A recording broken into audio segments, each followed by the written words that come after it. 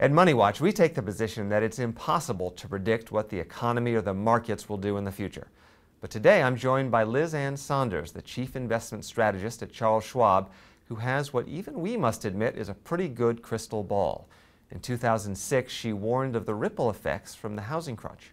In 2007, she warned that a recession was imminent. And then, when things looked darkest, she correctly predicted the turnaround. Liz, thanks for joining us. Thanks for having me. So I heard you speak in around April of 2009 before I started here, and you said then that the recession was either over or very soon would be over. And I tried to pitch that story to various news outlets, and it was so against the consensus that no one would touch it. I know. Well, you proved correct. Now, what do you think the consensus is, and are you buying it, or do you have a different view? Well, the consensus is probably somewhere in the 2 to 3% GDP growth rate for this year range. And that's not great, right? Well, it depends on your perspective, actually. You know, a slow, steady pace of growth, assuming inflation also stays relatively low, is a pretty good environment. Keeps interest rates low, usually is a pretty good environment for the stock market. So it may not be such a bad thing. I happen to think we're going to get a little bit higher than that, but certainly don't expect any semblance of robust growth. Well, that's a fairly optimistic view, and I'd say that out there, everyone feels so grim. Right. Why is that?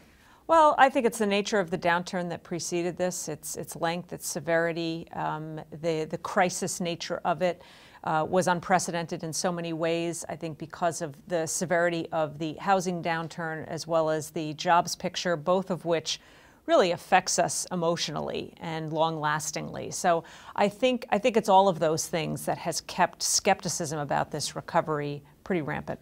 Another number that's improving but still is kind of ugly is unemployment. Right. Why is it that so long after the recession officially ended, unemployment numbers are still pretty high? It's always that way. You know, usually when recessions start, the unemployment rate is low. Usually when recessions end, the unemployment rate is high. Not only is it typically high, it's usually still rising. It's a recession that ultimately drives the unemployment rate higher.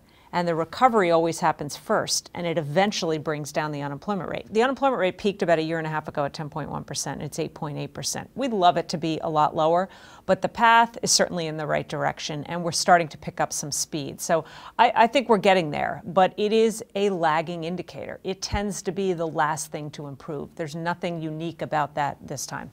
And what is it, do you think, that is the main driver of employment? Is it demand? Oh, I think it's everything. Corporate profits suggest we should be on a pretty sharp downward slope because corporate profits have been extraordinarily powerful. But in the case of small businesses, they still have an access to credit problem. Credit is the lifeblood of small business, and in order to expand and hire and invest, they need to have that. And some of it's just general confidence. So I think you put all of those things together, and it's going to take a while, but at least, you know, we're heading in the right direction. So we talked about your crystal ball. It's pretty good. What indicators are you looking at now to tell you where things are going to be? A lot of the same indicators that I've always looked at. You know, the trigger back in 2007 that things were starting to deteriorate were the leading indicators. They had rolled over and started to move down.